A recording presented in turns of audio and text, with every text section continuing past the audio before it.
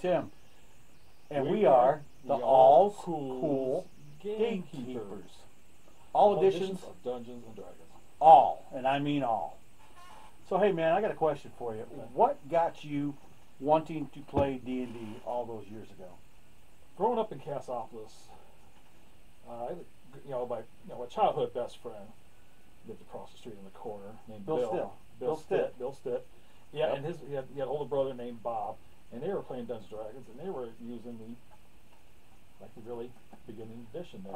The Mulvey edition. Yeah. So I just remember this, and then getting involved with them. Right. Everybody knows that how it's pretty basic back then. You only had certain classes you could play. So yeah, I remember the basic classes. Yeah, I'm a fighter. It seems like when days I was over playing, it's like when the story broke that when Reagan got shot back then. I seem to remember being over there maybe the days we're playing Reagan. So that tells you how old that was. 1980 at least, because Reagan came into office in the 80s. Yes. And I didn't start playing until 82, spring of 82. Yes. And I wasn't here yet. I was in Cassopolis. Right. Well, Tim is at Niles now. So. Right. So anyway, you were saying about Reagan getting shot when you guys were playing. And I remember MTV just starting at the time too, because it was on the cable. Yeah. Yeah, we lived in Cassopolis. Cable wasn't a big thing as it was, in South Bend or something. Cable was just starting to go around, but I remember having cable and MTV just getting started. Reagan was shot, so that's what I can remember about first starting to play, the D&D. Right. The old boxed edition like this. Right. I remember meeting you when you moved down the street and riding the bus, and a guy, David Thompson. Him and I were talking about Dungeons and Dragons, but neither one of us had dice yet, but we knew roughly how to play. And he said something about, hey, Rob plays D&D. And I'm like, who the hell's Rob? I mean, you're just this new kid on the bus at the time. And man, I'm like, hey, he's over there. I don't know who he is. But David kind of introduced us to playing. And I was in 7th and you were in 8th grade at that time. And I just remember that, hey, I had this set. And then you had the blue box set by the time we started playing. And it was like, wow, my first time was with my friend Terry Sheldon. And I haven't talked to him in so long, but anyway. But then, I mean, Terry couldn't play as often as you could, so we played a lot, and I remember that. But I think what got me into it was the Hobbit cartoon by Rankin and Bass, and it was just so cool. And I think the thing that stuck out the most was the Birds in a Tree song to me from the Hobbit after they left the Goblin Caves. And the orcs with the wargs were chasing them down, and the funny little Birds in the Tree song. It stuck to me, and fighting orcs and goblins was like something that I wanted to be able to pretend to do. And it was just, I don't know, yeah, it stuck with me. And I read the book from the library, the pictorial book, not the actual book, because God, that would have took forever. Yeah, I've never seen it pretty large. That's what got me into it, and here it is, 40 years later, I still like it. My wife says you're a big ass nerd, and I'm just like, yes, right. But that's what I remember most about D&D, and that's what got me into it was that.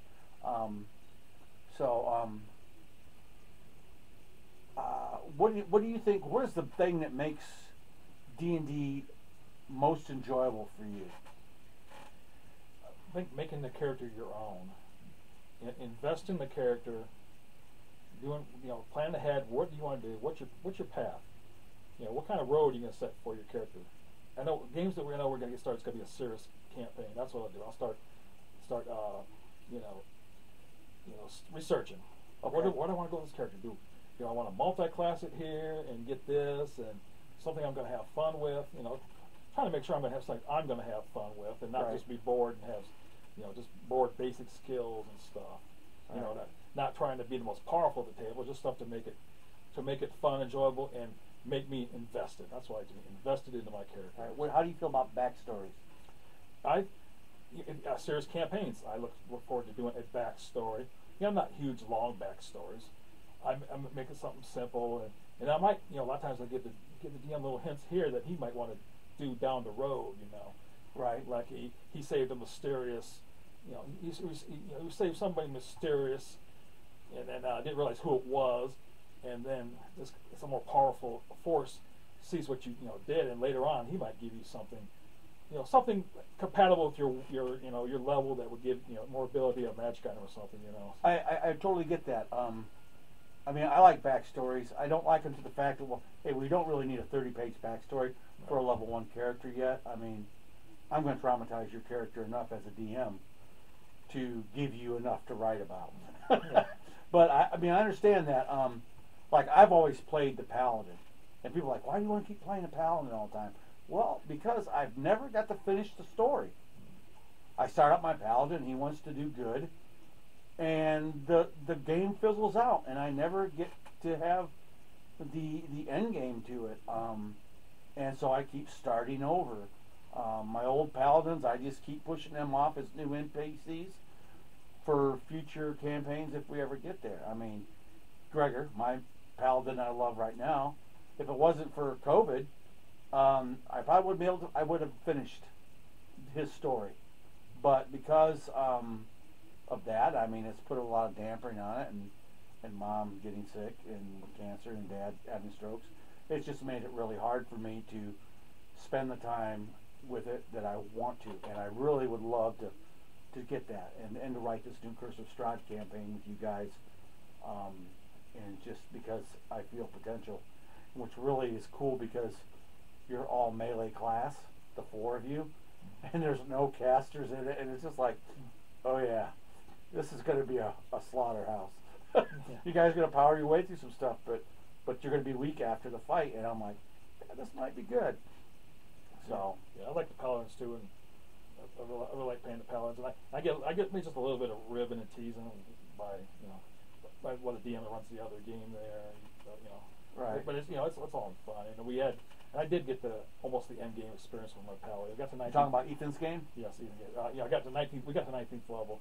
We didn't, we go back for every now and then for like a one shot with these characters. Right. Because, this character's still important to me, and to me the story's not dead with my character. Right. I want to get to 20th level. We haven't quite got to 20th. We got to 19th. It's been a while since we played, but we played other campaigns. Ethan's running, and so I'm hoping one day we'll get back and get to that 20th level and finish what I wanted to do with her. By that time, they'll have the rules, the official rules for level 30, and you'll be like, that'd be oh, cool. it's nowhere over. Right.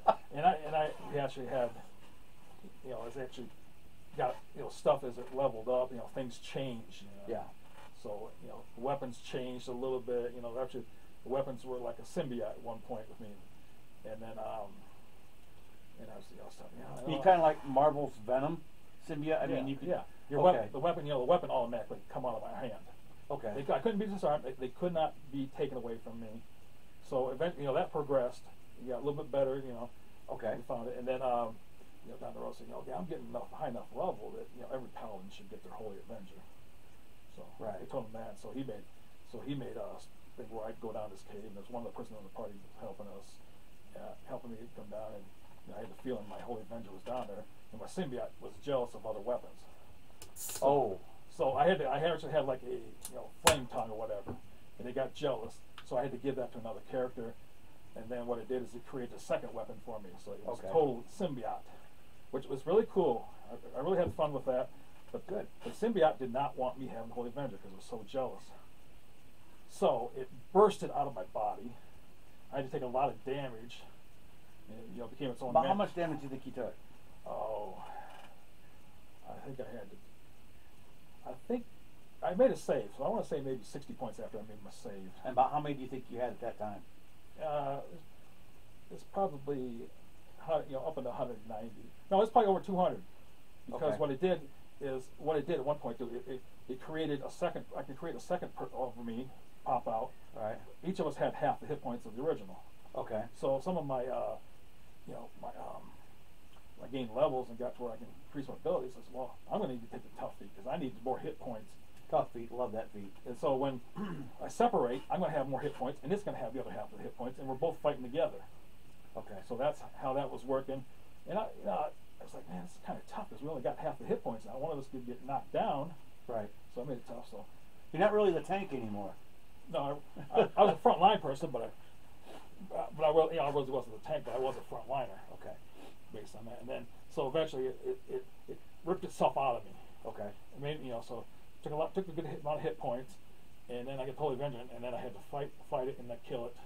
Okay. And then that was it. Was gone. Okay, so but once its essence was gone, was your hit points restored?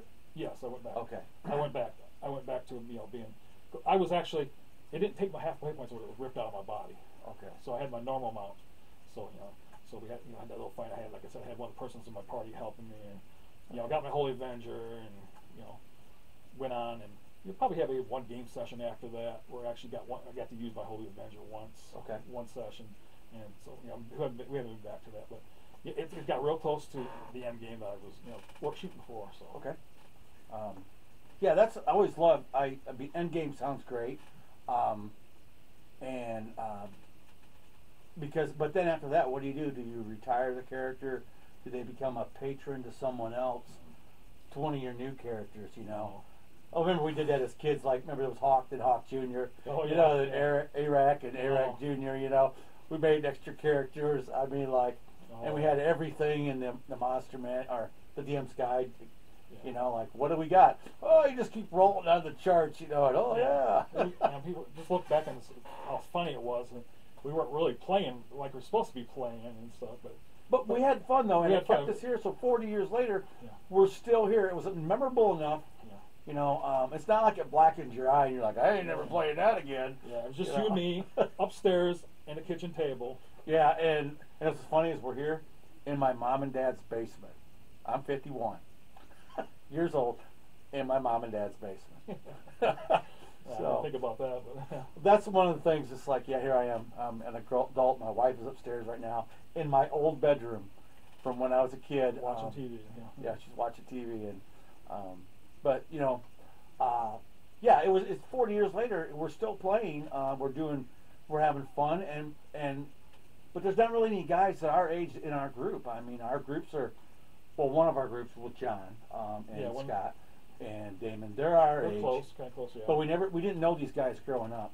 And then the group that he was with, his Paladin, is a bunch of young kids in their teens and 20s. And they have a love for it. I mean, it's so great that these people are coming together to play a game, even though the editions have changed and the rules.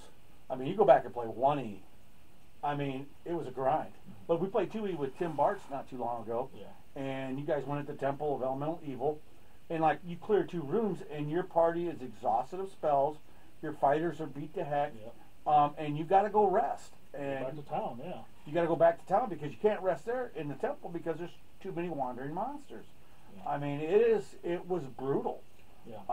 Whereas 5E, I mean, it gives you a lot more. It flows better to where there's less downtime not fighting, which is cool and all if you're not a big role player. Yeah. I mean, I like a little bit of both. 1/3 of my game I would love to have role playing, 1/3 combat, and then like a third of just a little bit of mixture of both. Potential threats, investigation, or half and half combat, half and half, role playing. Right. It's funny. I'm 53, so we had my 50th birthday about 3 years ago. That's when we decided we're going to start playing the second edition. So we probably started second edition when you're in Elkhart. Right. And we were anti 5th edition. Yeah, we're not. No, we're playing second edition. Playing second edition. We don't want to learn this new system. We know second edition really, really well. Yeah. And then one of the guys that was you knew because he came to the shows and bought the walls and stuff that you made out of your printers. Oh, Tom, wasn't it? Tom. Yes, Tom. Tom, can't remember Tom's last name. So you got him. You got him. He hadn't played second edition. He was a 5th edition and probably might have been Pathfinder. Got to him, was teaching him second edition, and right. And then he just lived a few miles from me, so he had a spot in his weekday game night, so he invited me. So I went over there. I had to start make a 5th edition character, give it a shot, see how it goes, and right. And try to when I play it. And you know, I wasn't playing my character the way I should have been playing. I didn't learn it till later on, so it took a while to learn.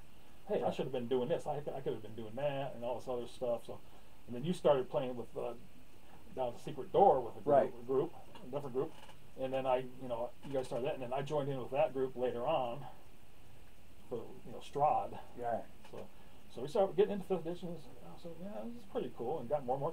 This is really cool. It's like, so I was getting to the point where I only wanted to play 5th edition. Right. But we did start playing a little bit 2nd edition again, and COVID hit. So yeah.